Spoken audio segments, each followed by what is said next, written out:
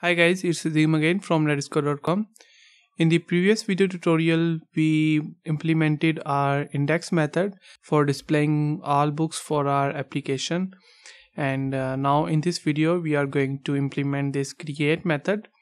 So let's get started. When user is going to make get request to books create, then we are going to show the nice looking form to create book for our user. So in the create method, we want to load form for user to create book.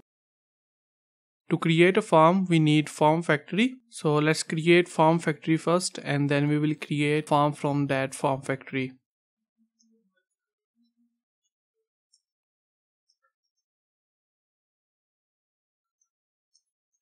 It's from play.data. Let's call it form factory, and we need to import this inject annotation,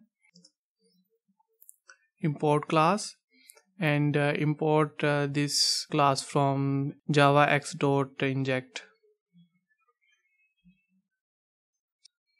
You don't have to worry about this inject and form factory for now. For now, you need to understand that this is something that will help us to create form for book.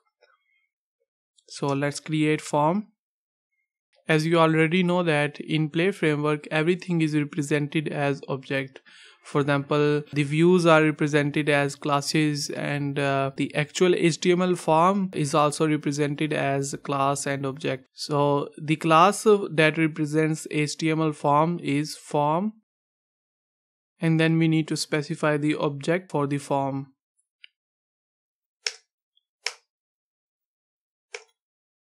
Book form is equal to, and then we will use this form factory to create form for us.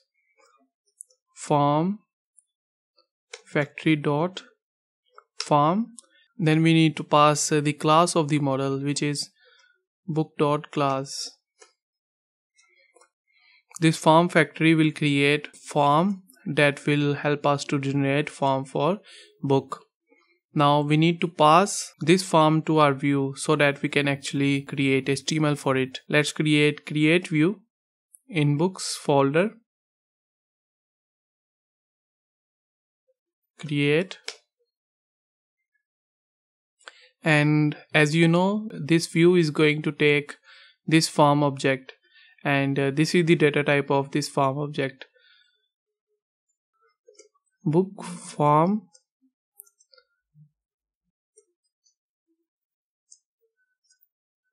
book. Now let me copy some HTML from our previous tutorial.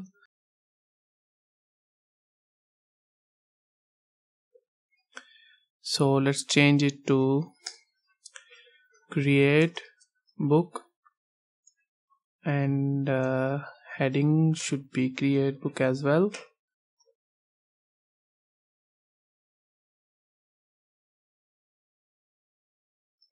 Let's build some HTML for our form. Play framework also provide us some helper classes that will generate some HTML for our form. So we are going to import those helper classes.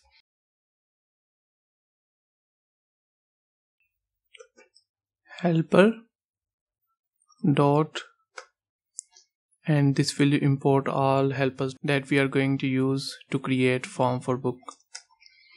Let's create a form with the help of helper dot form, and we need to specify the action of this form, which is routes dot books controller dot save. This line will build HTML form that will look something like this. Form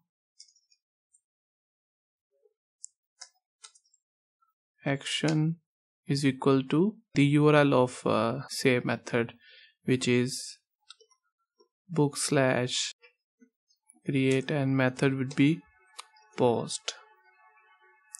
So this helper will create form like this.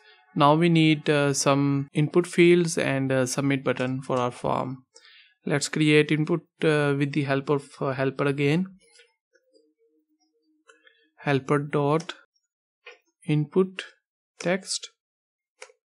Now we need to specify field for we want to create our input text. That we can do with the help of our form. Let's create input field for ID.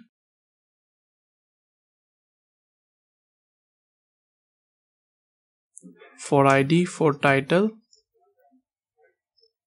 for price, and last thing for author. And finally we need submit button that we can create with the help of simple HTML.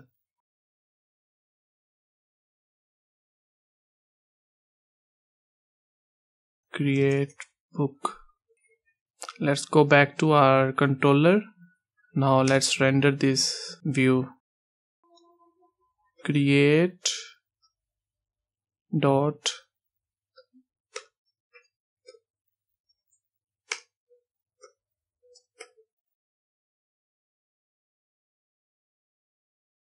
let's compile our application. SPT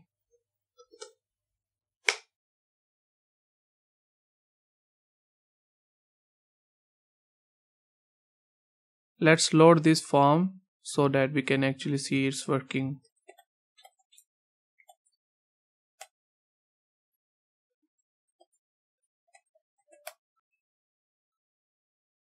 Okay, we got some exception. Cannot instantiate model book, it must have default constructor. Okay, we need to create a default constructor for our book model. Public book. Okay, now let's do it again. So as you guys can see that it's working. We have our form. Let's see HTML that is generated with the help of helper classes. So this is the HTML that Play framework generate for us. And as you guys can see that it is going to make a post request to this URL, and that's exactly what we are expecting in the routes file. When user make post request to book/create, then we are going to go to save method. Let's try it out, and we should get to this save method. Let's insert breakpoint here, and I'm going to stop my application. To debug your application, you already know that you need to type spt run -jvm -debug and the port on which you want to listen your debugger. Now let's debug our application. Edit configuration. Let's create our debugger for a Play application. Remote.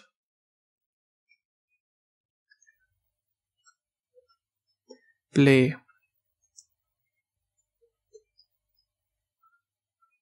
And port is. Click on apply and then click on OK. Now let's debug our application.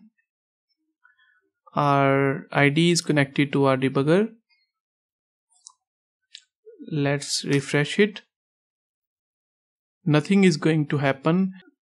Let's write ID of the book, title of the book, Java, the price, and author. Let's click on create, and as you guys can see that we just hit this save method, and in the next video we will implement this save method and we will save our book. So I hope you guys enjoy this video. Please don't forget to subscribe to my channel for more videos. I will catch you in the next one. Thank you so much for watching.